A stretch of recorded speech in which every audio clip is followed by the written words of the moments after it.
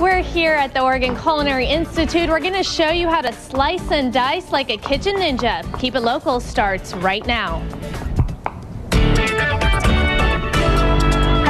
Welcome to Keep It Local. I'm Priya David along with Jenny Hansen. Hey. It's kind of scary watching Araxia, you know, chop slice and dice. Yeah, it'd be like watching me because I have no experience in the kitchen. But we're going to learn today. We are That's going to what it's all about. I know. I use our I don't know if they're steak knives or they look like steak knives. I use them for like everything. Yeah. So whether it be opening boxes or cutting chicken. Cutting chicken? Yeah. Well, I never do that, but you know. Okay, well then maybe you don't need a knife all that often, really. Right, yeah. So anyway. Yeah.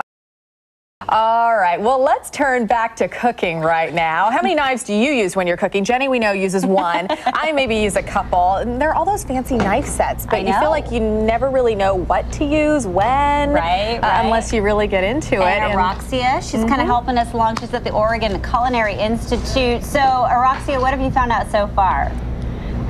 Well, you know what? There's a whole skill set here, even when it comes to just sharpening your knives.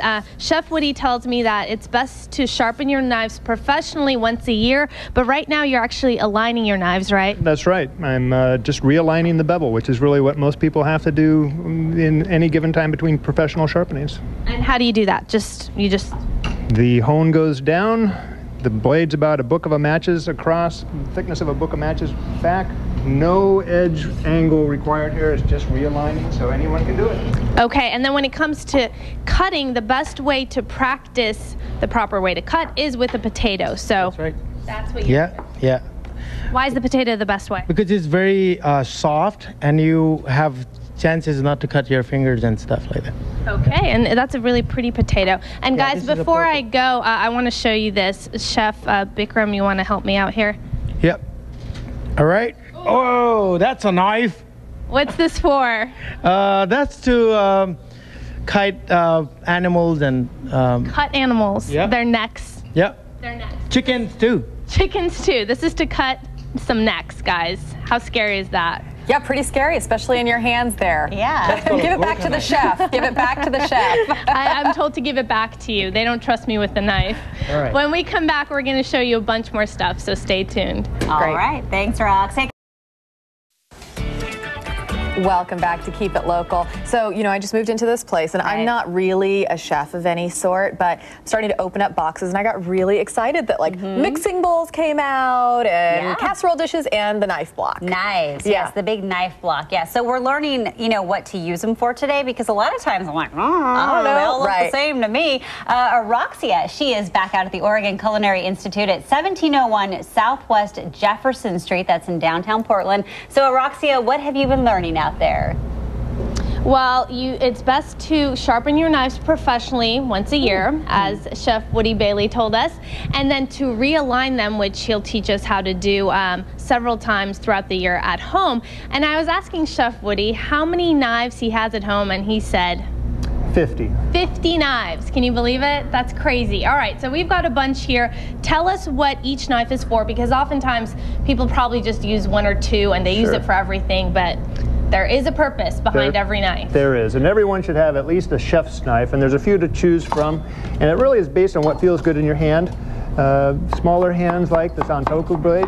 Okay. That's short, nice, flat. And how do you know if it's a chef's knife? It just, I mean, this is a chef's knife. Yep. This is a chef's knife. Yep, these are classic French chef's knife. This is a handmade Kramer knife, which, again, perfect balance. And it depends if you feel you can wield a big knife or not. The Santokus are very popular with women right now because the small hands, you can really move the knife around. Then what do we have? Then we have a combination of cleavers, and these are becoming very popular. These look scary. Yep, and they have different purposes. This is, you know, really meant to just come down and break things and chop big bones. And yet the smaller size, medium size, a lot of chefs in Portland right now, I sharpen for a lot of chefs' restaurants in town, and a lot of chefs are moving to the inexpensive cleavers because they can scoop up a lot of things at the same time. And what is this one for? This is interesting. It has like a nice curve. That's a curved boning knife, and that makes it really fun to work in a chicken. When you want a chicken? Everybody wants to work in a chicken. Come Do on. they? Here's a boning knife too. This is a straight edge, and See, again, this is the kind of knife I have in my kitchen, and I pretty much cut everything with this knife. From bread to potatoes, which is rare, to just everything. Everything goes with this. Is that wrong? Well, it's very common, and we promote people to come down to our knife skills classes and learn what different knives really do by practicing and getting a feel for them. How you hold the knife really affects which knives you like the best. And then, can you show us one more time how to realign knives, which is something people should be doing at their homes, right? People that have steels like these, we've all seen Dad doing this. Looks really good, but it just dulls the knife. Okay. Get a professional sharpening once a year, and then take something like a ceramic hone, nice and smooth, and it goes down onto something that's not going to slip, and that's true with sharpening too. And then just run the knife from the back to the tip. I'm pushing down with about a pound of pressure, and I'm holding it at an angle that's not a number, just like a back of a book of matches. Okay. Okay? So it's not, you're just realigning, so you don't have to worry about removing metal, so angles aren't that important. Okay. Testing for sharpness, though, is important, and you can do that with a number of things. You could take a tomato, and if it just pushes through barely, or if it's very sharp, it goes through without any, this is just the weight of the knife. Now, I have a real quick question to ask you. This was something I always heard. If you cut a lemon, does that dull your knife, and should you wash it right away, or is that not true? Well, you should wash it right away because the citrus is like an acid. Okay. And even though it's stainless steel, it can corrode. So that you never put your knives away wet, and you want to keep anything that's irritant like citrus or bleach away from your knives. Okay. All right. Thank you so much. Some good advice. So Priya, who knew, right? Every knife has a purpose. I certainly don't do that. I have one or two knives, and they get all kinds of fruits and vegetables cut with that two things. So I don't know. So that's me. Rox, could you ask Woody Bailey, he's the owner there of Zen Blades, right? Could you ask him about how much it costs to have a full set resharpened? Yeah. We want to know how much it would cost to have a full set of knives resharpened, approximately. Just a guesstimate. Full set of knives, like 10 knives? Sure, 10. $50. $50. Think $5 a knife, depending on where you go. Okay. And you want to investigate the process to see if it's being done with a machine that takes off a lot of metal, because these chef's knives are very expensive. So you want to make sure you're not having somebody run it through a machine and steal all that. All right, so about $50, and I guess it would be worth it in the long run, because then you don't have to ruin those knives and have to buy new ones. So invest in the $50. All right, Rox, thanks so much. We'll check back in with you in just a little bit. We'll check back in with Araxia too. We're here at the Oregon Culinary Institute hanging out with Chef Bikram. He's the kitchen ninja, and as you can tell, he's got a couple things to teach me here, because my skills are not quite as fast as his. We'll show you how to slice and dice next. Keep it here, keep it local. We'll be right back.